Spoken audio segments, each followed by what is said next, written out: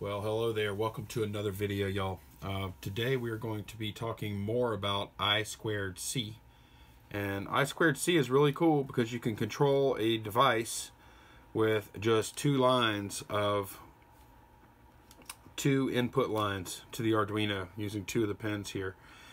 And you can conceivably control, I think, up to 127 devices with one Arduino. That's the theoretical limit anyways, because there are 127 different addresses there that can be used. So we're going to look at connecting multiple I2c devices to one Arduino right now. And by multiple, I mean two. We're going to start off with just two. For this little experiment, we're going to be using this 16 by 2 I2c enabled LCD display, and we're also going to be using this little 128 by 64 OLED display. They both have jumpers already connected to them. Like this has the four wires here. This has 4 wires. In both cases, the black and red are ground and power here. Brown and red are ground and power here, and then the other two lines are the I2c lines. We're also going to need an Uno, of course, or an Arduino of some sort, and then we have two 10K value resistors that we're going to need as pull-up resistors, and then we have a couple more jumper wires here to go from the Arduino to the breadboard where we're going to make the connections. So let's go ahead and make some connections. First, we'll start off with getting power from the Arduino over to the breadboard. 1, 2, 3, 4. 1, 2, 3, 4. Sometimes I gotta count, make sure I get the right one. All right, so we got our 5 volts there, and then we'll grab a ground here, and now our power rail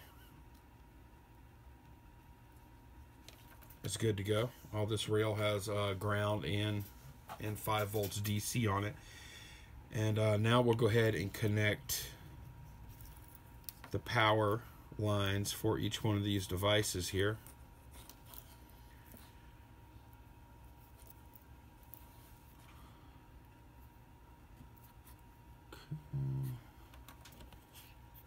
That one and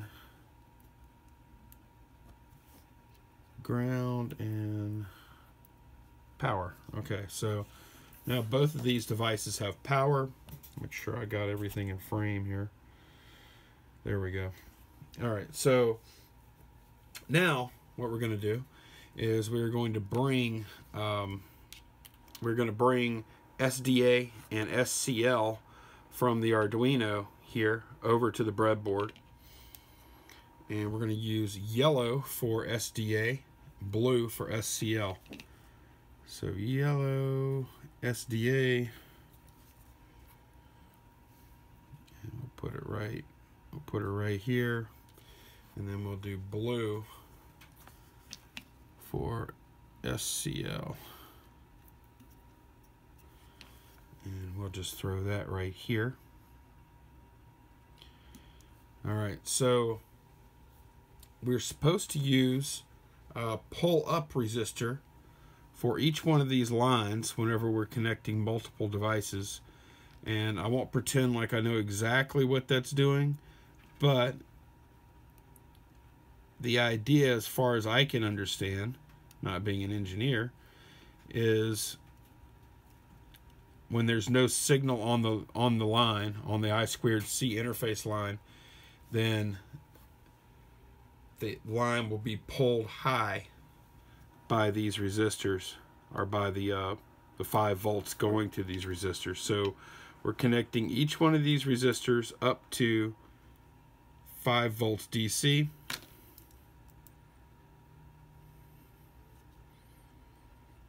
Okay, and that's kind of messy, but it should work. There we go. So now the pull-up resistors are in place. So the idea is when there's a signal on the line, then the 5 volts won't be involved because there will be a signal on the line. But in the absence of a signal, both of these lines will be pulled high. So that's the way I understand it anyways. So let's finish off, let's finish this off. So, and let me go ahead and pull up, I'm going to pull up the monitor here. I'm going to upload this I2c monitor that tells you the addresses of the devices that are on your I2c line, and then you just go to serial monitor, and it's polling, as you can see here, and it says no I2c devices found. All right, so, and then I also have everything written out, like the colors for each one of the devices. So I'm going to connect up the 128 by 64 yellow going to SDA. So that's going to be yellow to yellow. And then blue, I'm sorry, the orange is going to go over here to this side. All right, so now we should have, if we look at our monitor now, then we see device found at 0x3c. So that's the address of this little screen here. And then we need to connect the 16 by 2. In this case, they're kind of, it's a little messed up. I didn't plan my colors out. Blue is SDA. Okay, so that's going to go to the yellow side coming off the Arduino, because that's SDA there. And then this goes to the other one. So as soon as I plug this in, then we should see 2 devices show up on our monitor. And there they are. It's got 0x27 and 0x3c showing up there. So if you notice, all this is in parallel, right? The pull-up resistors, and then everything, all 3 things on this line, including the Arduino master and then the 2 devices, everything's in parallel. So according to this serial monitor, it looks like it's reading the address. If it's reading the address, I'm assuming it's going to work. But let me show you this sketch that I have here. This is the SSD 1306 little example sketch that comes with the library for this display. And so I opened that up, and I included the liquid crystal display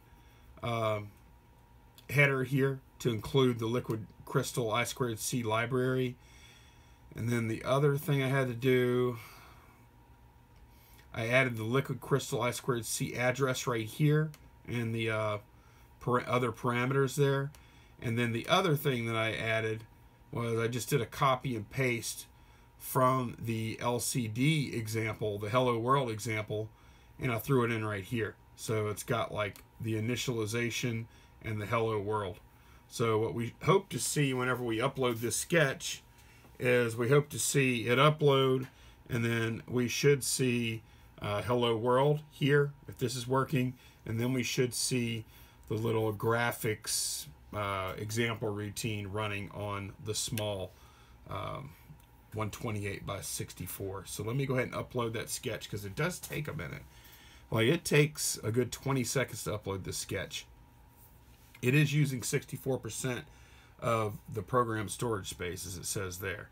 But man, it takes a minute, or 20-30 seconds.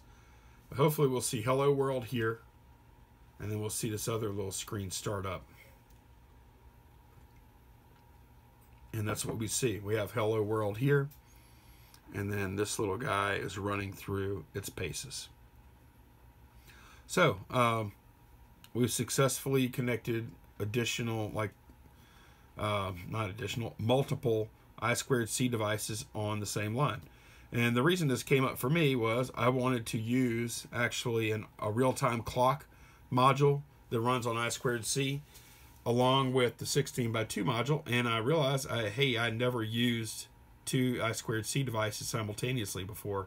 So I wanted to try it out with some items that I knew, some devices that I knew that I'd used before, and now I see it works. So now For the next video, I'll probably be working with a real-time clock in addition with this module here. So, good. Hope that makes sense, guys. As far as all the wiring goes, should be pretty straightforward, though. Hope y'all got a little something out of this video. Thanks for watching. Take care. Bye-bye.